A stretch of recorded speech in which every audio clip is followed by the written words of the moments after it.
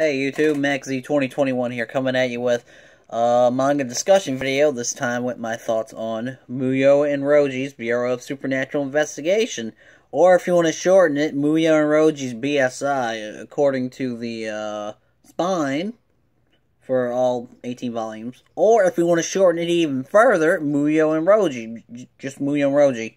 That's what I usually refer to it by, since it's the shortest one. Anyways, it's a supernatural mystery manga. There is some comedy sprinkled in here and there, and there's action as well, though not something like out of a battle manga.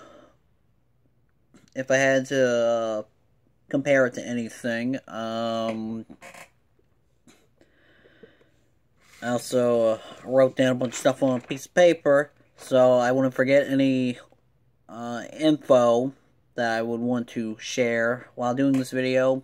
I actually almost finished making this. I had about 20 minutes recorded, and then my phone ran out of space, so I had to clear up a bunch of stuff. Disregard that.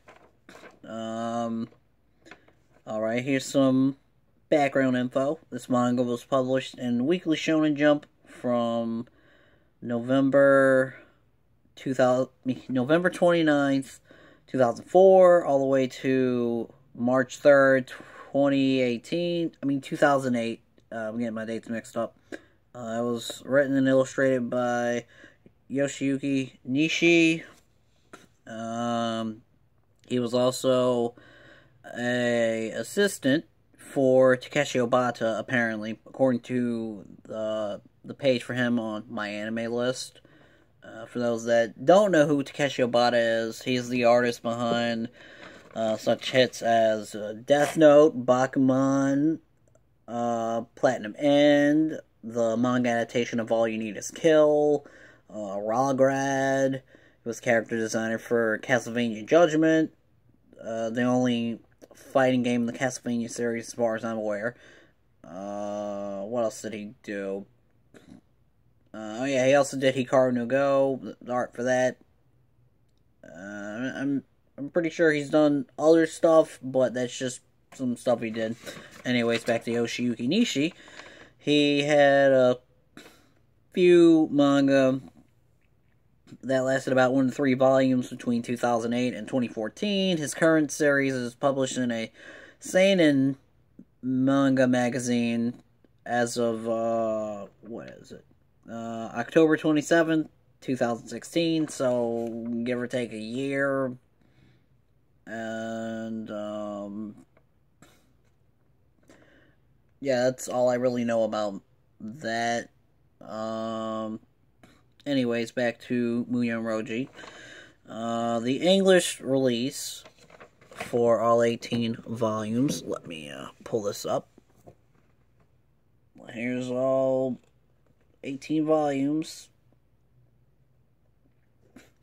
The English release was handled by Viz Media.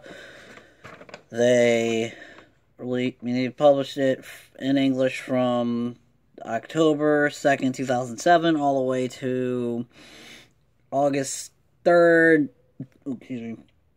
2010, with volumes 1 through 12 going for $7.99. And then that whole price jump thing kicked in around then, and volumes 13 through 18 go for $9.99. I went and double-checked on Amazon and cross-referenced the prices I saw on there with my volumes, and they're still going for the same prices as what's on the volumes, so that's cool.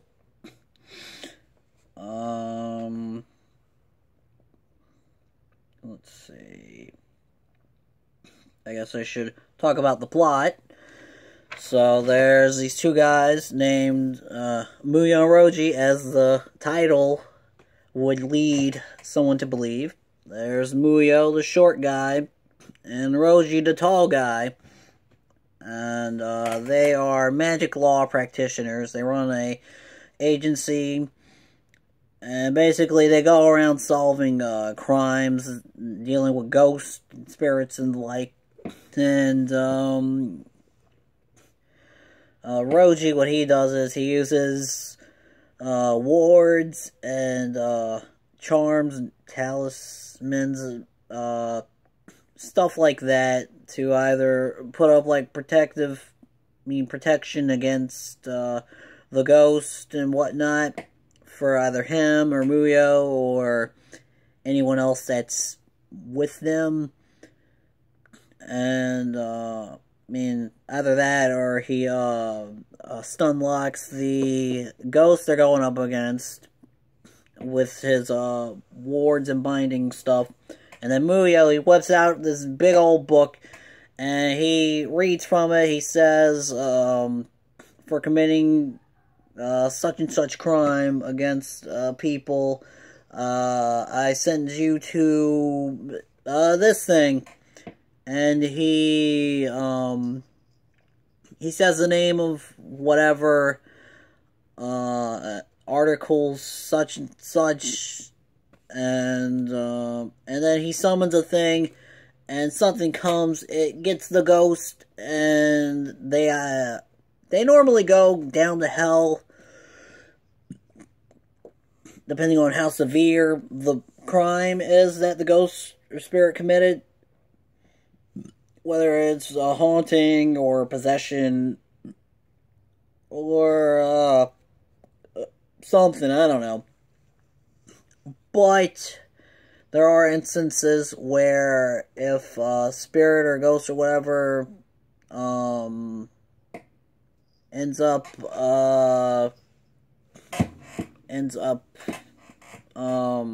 repenting or coming to their senses, I suppose, they have a chance to ascend to heaven by going to limbo or whatever, so they can be cleansed, and then they can ascend to heaven, so that's cool and good.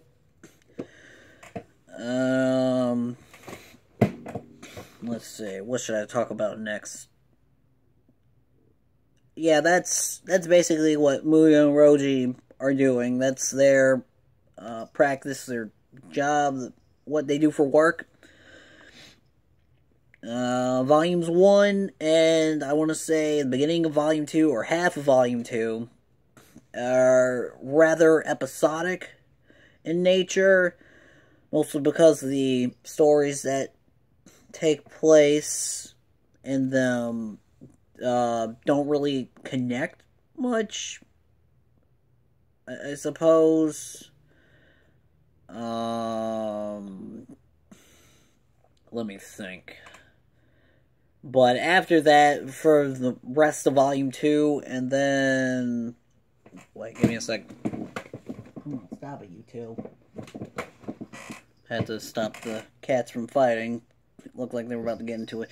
Anyways, for like second half of Volume 2, all the way up to Volume 15. The end of Volume 15, it's one continuous overarching story plot. Where pretty much Muhyo, Roji, and their comrades go up against this guy, who's a former friend, and they got to deal with him and the group of bad magic law practitioners who do forbidden magic law. Yeah, they do the bad kind of magic law that that deals with like summoning ghosts and turning people into ghosts and all that crazy shit. So yeah, that's the majority of what happens between second half of Volume 2 and the end of Volume 15. There's a training arc in Volume 7 that deals with Roji, and he gets some character development growth. That was pretty neat. Volume 8, a rival character shows up, and Muhyo and Roji got to deal with him and that guy's assistant. And then there's a rescue arc somewhere around volume 10 or 11. And, I think my cat saw something. Anyways, volume 16. Yeah, it could have ended at volume 15, but it kept going. Nothing wrong with that. Volume 16, it turns to episodic format.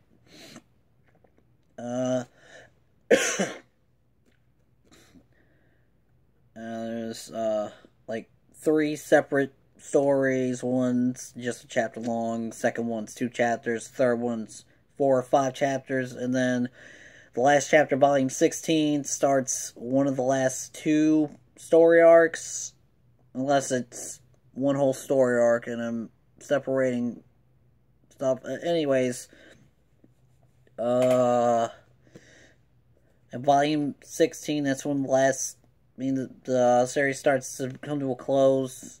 I think it might have been rushed. I don't know. It feels like he was starting to build up something, and then it just gets resolved relatively fast.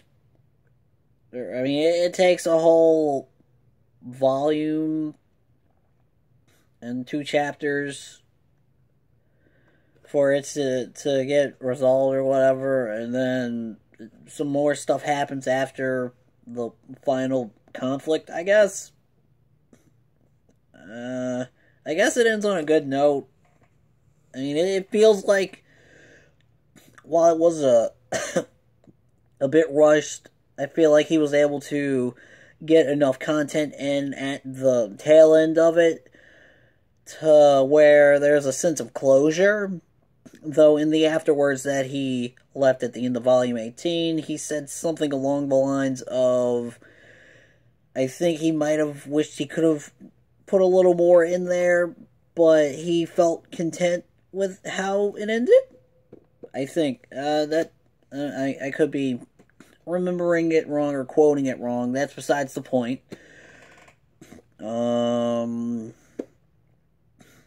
So yeah, that's the basic setup and overall overarching plot structure, story structure for the series.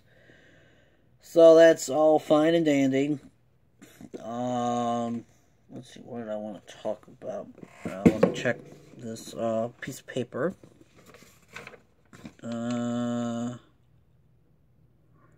There's also a one-shot at the end of Volume 1, which I believe, according to author notes, that was the one that was published in Weekly Shonen Jump right before the series got officially serialized.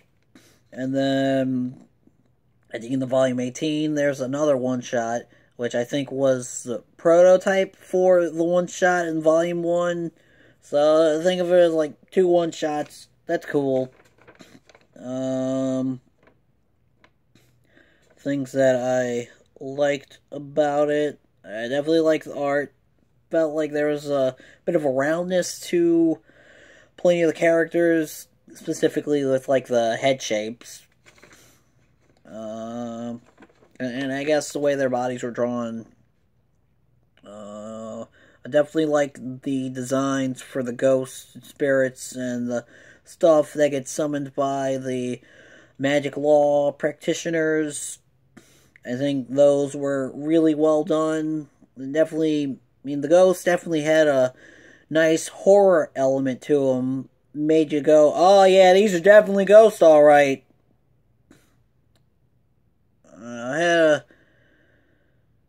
They had a bit of a freaky side to them, I suppose. It was pretty effective stuff. Nice body horror. Kind of like something you'd see in a Yume Nikki or Dot Flow or any other Yume Nikki fan game. One thing that I do like about the volume covers, let me find one. They do this type of finish. I think that's the proper word. I don't know if it's showing up on the camera, but as I'm rotating the volume, there's parts where you can see the glare from the light on my phone shining on it, and then there's parts where it's not showing the glare. Like, parts where it's not showing the glare, those are a different type of finish, as opposed to, as opposed to this, where it's, I think, laminated. But these parts where the light's not shining, those kind of stick out. Same with the letters for the logo or the title. Those do the same thing where it's different, or the same as, like, say, characters on the cover. But it does that for every volume, along with the spine. Like the, wait, where is it? Yeah, on the spines, the letters and numbers for the title of the series, those are doing the light reflecting thing. But everything else, like the Shonen Jump logo, characters that appear on the spine, and the author's name, the Viz Media logo, those do not do the reflecting thing. Same with the back cover, does a whole reflecting thing. That's pretty neat. Definitely like that. As for stuff that I didn't like, oh yeah, I forgot to bring this up earlier. Well, I want to go out and say that I started buying the series in 2010, sometime in December 2010. That was after I started my first semester, at the end of my first semester of college.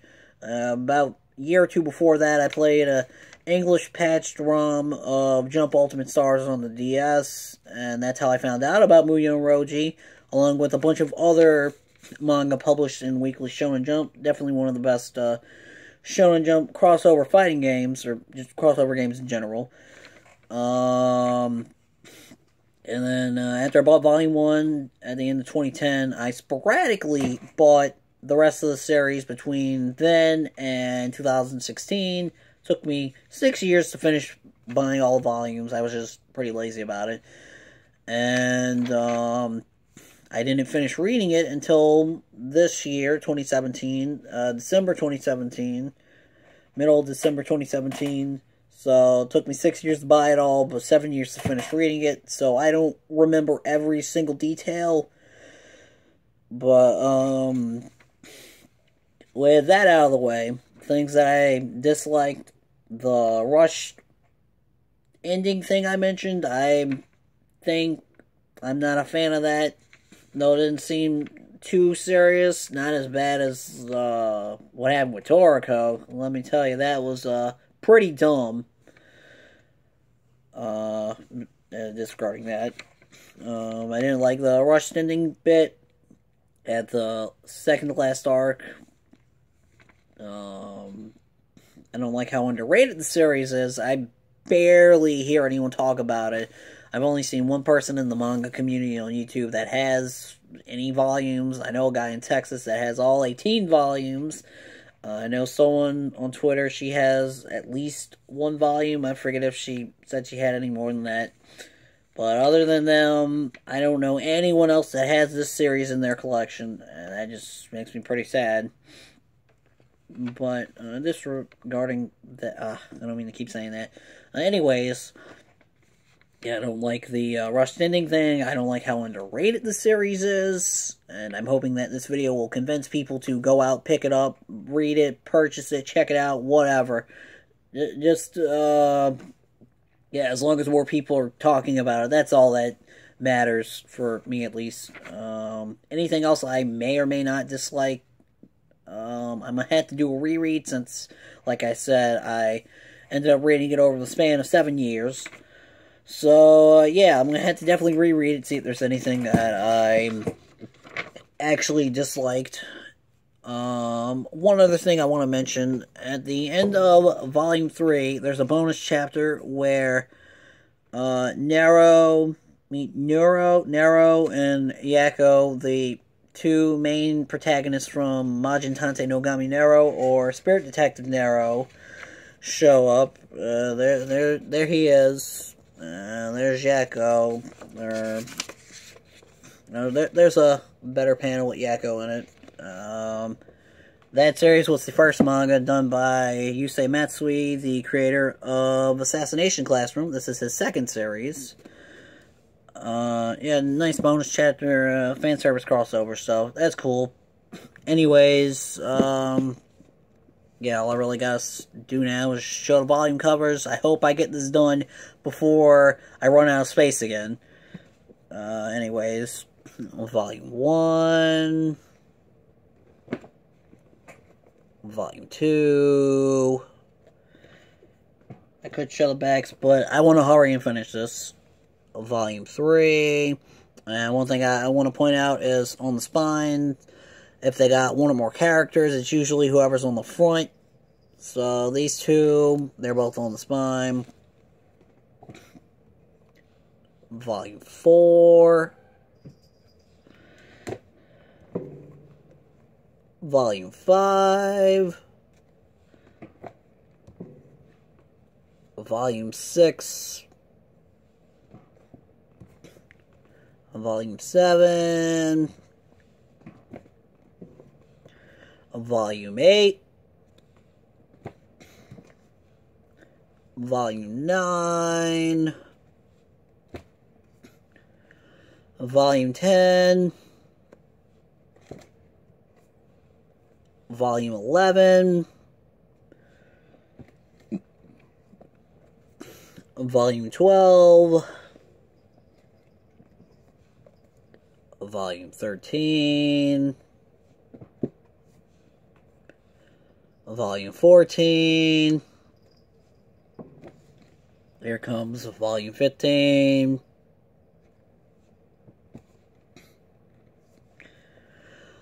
Volume 16. Almost done. 2 more volumes. Volume 17. And lastly, Volume 18. That's a nice cover. I like the orange tint to it. Yeah, that's pretty much it. Do I recommend it? Definitely. Like I said, I consider it to be underrated. It's definitely one of the more underrated manga that I personally know of or have read and or own in my collection. I definitely recommend people go out, check it out. It's good stuff if you like supernatural stuff, if you like mysteries. Give it a look. It takes a little bit to pick up, considering the episodic nature of Volume 1 and half of Volume 2, but everything after that's pretty connected for the overall overarching story plot, whatever you want to call it.